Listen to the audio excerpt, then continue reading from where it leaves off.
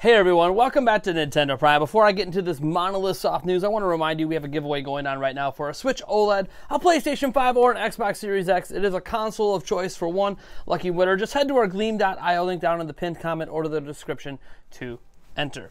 Now, we have a couple things we're going to talk about. The first thing is the actual news, the real headline. We're going to be talking about Monolith Soft probably teasing some sort of announcement coming here in February, likely at a Nintendo Direct if I just had to give my personal opinion. But we'll get into why we think they're teasing something here in a little bit. And then the second part is just going to be addressing that last video I put up, which was a lot of fun, but obviously some people really enjoyed it and some people didn't. That's the way those kind of videos are going to go when you do something different at your channel. That being said, let's get right into the news. And Monolith Soft might be teasing something, or at least it appears that they're teasing something. Remember, their last brand new game was back in 2017 when they released Xenoblade Chronicles 2. They have released Xenoblade Chronicles Definitive Edition since then as well, but that's obviously not a brand new game. So here is what they had to say, or at least what we have noticed, some fans have noticed, because something in particular has happened to their website.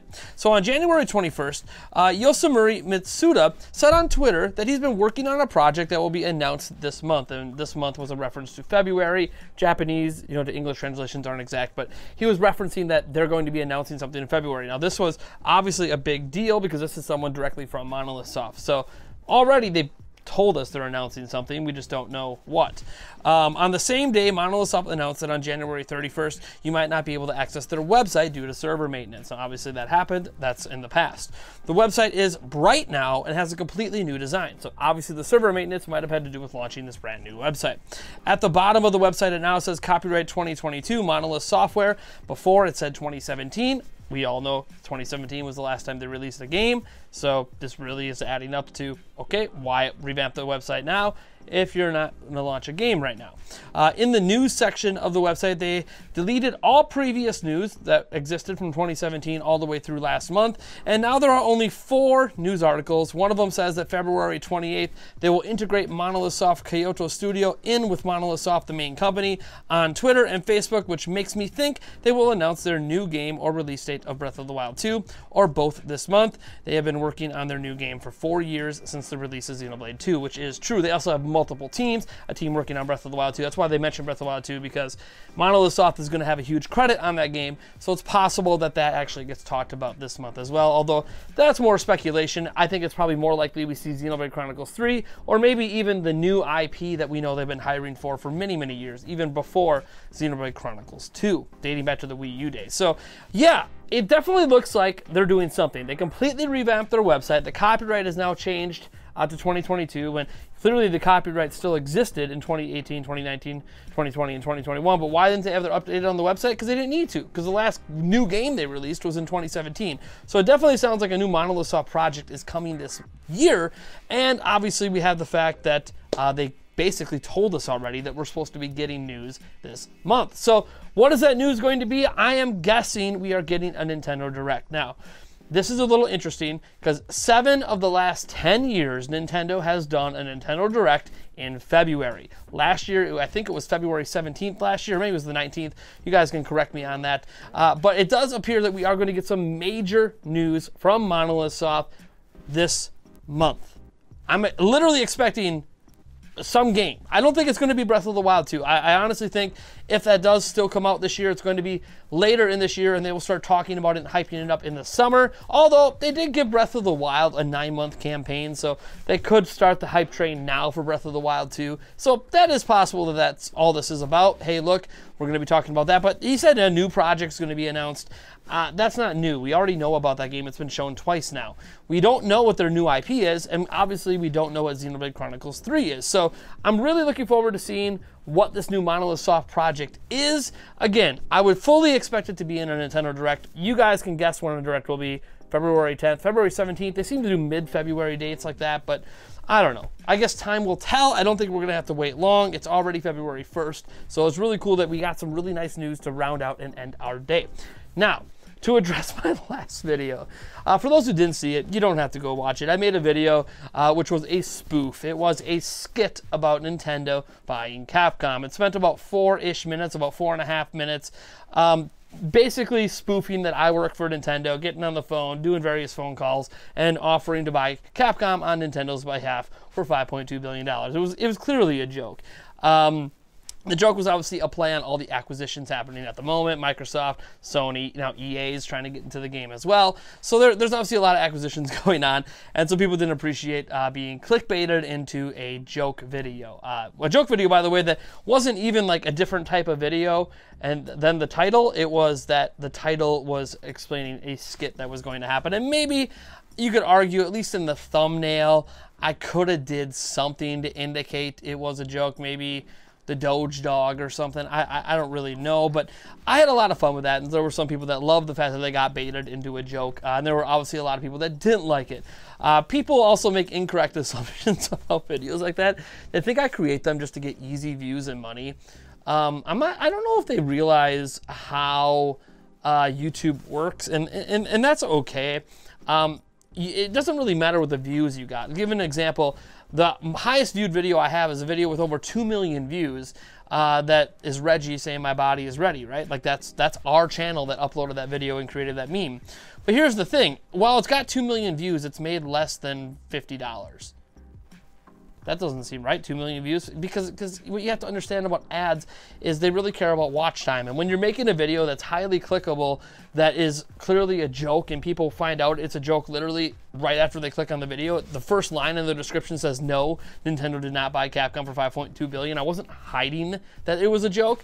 Once people realize that, they click off, and the average watch time ends up being like 90 seconds.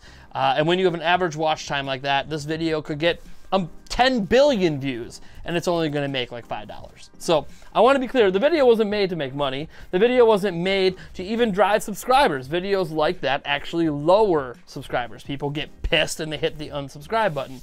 So it didn't exist to make money, because that's not how YouTube works. They want you to have extended watch time. That's how you make money. It's not necessarily just about views. Views alone get you dog shit if you don't have watch time. My Body is Ready is only a 30-second video. Can't get watch time.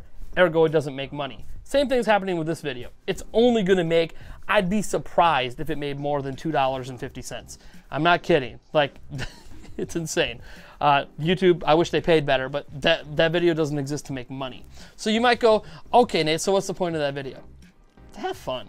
So I understand that you could argue there's a little journalistic integrity that needs to exist at my channel, knowing that people follow my channel for news, and when you do something like that, it's going to piss people off because it's out of character for the channel. And we're not a comedy channel. Like, if this was The Onion and I made a video like that, nobody would dislike it, because that's the kind of content they expect from a source like The Onion. But I'm not that, so I do need to be a bit more conscientious of why I have a following on YouTube.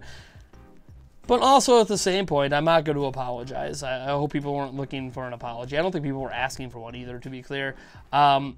I make the video content I want to make, and I had an idea for a skit that I thought would make for a really funny video, so I did it.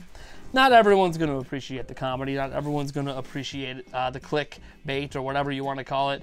But I had fun with that video. Now, am I going to do a ton of these videos over the year? No. Like, you might expect a video like that to drop on April 1st, and then it wouldn't even get all those dislikes, right? But people see that video drop on February 1st, and they go, oh man, it might be real. And if you guys know anything about Nintendo, they would never spend $5 billion on any company.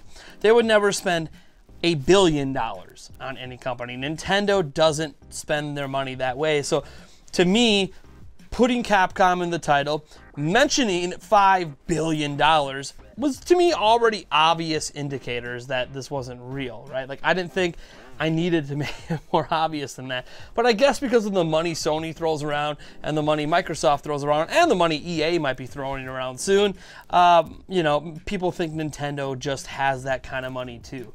They don't. Yeah, Nintendo's got $10 billion sitting in a bank. The last thing Nintendo's going to do is get rid of their war chest to buy a company that's that risky of a purchase that cannot guarantee it'll ever pay itself off. So, yeah, Nintendo doesn't make choices like this. Nintendo might buy studios, but like, they bought Retro Studios for $1 million, guys. I think the purchase of Monolith Soft was around $299 million, something like that, which is a lot of money for Nintendo, but Nintendo doesn't spend that much. Like, $299 million is like the cost to make Breath of the Wild. Like, Nintendo doesn't spend billions of dollars on acquisitions. Just because everyone else is doing it doesn't mean Nintendo's going to do it too. So I thought it was pretty obvious that it wasn't real, but and that it was just going to be a joke. And I literally started off on the phone like with Miyamoto telling me to go buy Capcom. So, like, one, Miyamoto wouldn't be the one making the decision. It'd be Shinichiro Furukawa, and two, they would not use me as a mediator. That makes no sense. They're Japanese companies. Why would Japanese people talk to Japanese people? Why would they hire someone in the U.S. to negotiate in Japan? That makes no sense. But neither here nor there. I don't think it was the skit that bothered people. It was obviously the title and the thumb. And I am sorry if it did upset you. I'm not going to apologize for making the video. I have to do things sometimes like this to be sane.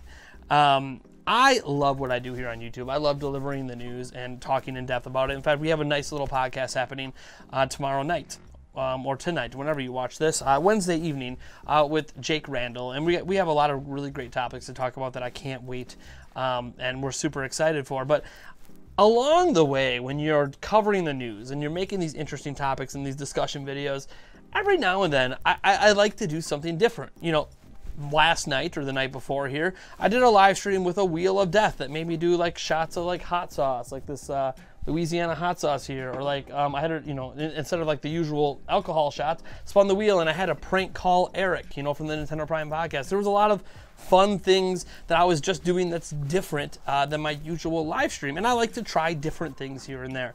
Most of the time, things don't stick around. I've done a series called Arguing with Yourself, where I played two different characters arguing two different points about Switch, both in docked mode and handheld mode. I thought that was a really fun video, but it didn't come together as well as I wanted, and obviously you see that series died after that. You guys have seen Prime News come and go a billion times, because I really like the concept of Prime News, but the viewership is not really there for it.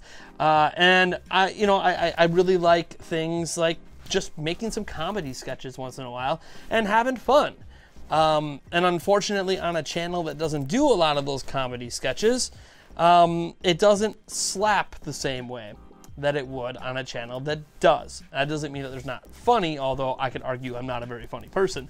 But you know what I mean. Like, it comes across as this is real news, and then you feel hurt because you fell for something that was intended as a joke, but you don't take that kind of stuff as a joke. You don't take companies buying other companies as a joke, especially in the landscape now where everyone's buying companies, which is why I thought the joke was perfect for now, because this is the landscape that exists. So it's kind of funny to think Nintendo would start spending money like they're big ballers when they're not. So I don't know. I was just having some fun. You guys aren't going to get videos like that from me very often. I think the last time I had fun like this was the last day of 2021 when I put out a video that said this is the end, where people thought I was quitting YouTube. It was really interesting that was the presumption when you say this is the end. But it was really this is the end, and then the end of that sentence was of 2021. I thought it was quite a clever title. A lot of people didn't appreciate it, and I lost a bunch of subscribers. So you might go, Nate, you post a video up that's not going to make money. You post a video up that makes you lose a lot of subscribers. I wouldn't be surprised if I wake up tomorrow and we've lost 150 to 200 plus subscribers. That happens. So why post it? And there's a couple reasons. One, because I liked it. I had fun making it. It was one of the most fun that I had editing a video in quite some time. And I make content that I want to make, that I want to watch. So if somebody else, let's say Spawnwave, had done a similar video and totally baited me in and there was a skit, I would actually enjoy that video and enjoy watching it. So I make videos that I would want to watch. You might not want to watch them, but I would. On top of that, it also kind of helps thin out the crowd. We get a lot of subscribers because of our giveaways and other stuff like that, and we have a lot of people that don't actually like my content. They just want to win something. I'm not accusing any individual person of that, but I think it's a general sense that when you do giveaways, that you gain a subscriber base that really just cares about the giveaway, and they don't care about you, and they don't care about your content. So when you upset them in this way, it makes them go, screw this channel, I'm out. They obviously don't know me. And that's okay that they don't know me. They probably have only seen a couple of videos. Maybe they caught a live stream. They don't really know me. They don't really know that, like, obviously I'm just having fun and that I like to have fun, that I drink on live streams. There was somebody on Twitter today who complained because they stopped watching my channel after I got drunk on New Year's Eve and then said the stream would end in 10 minutes and then it lasted for another 3 hours. And I kept thinking to myself, why did they care that it lasted another 3 hours? There was no giveaway happening that was waiting till the end of the stream.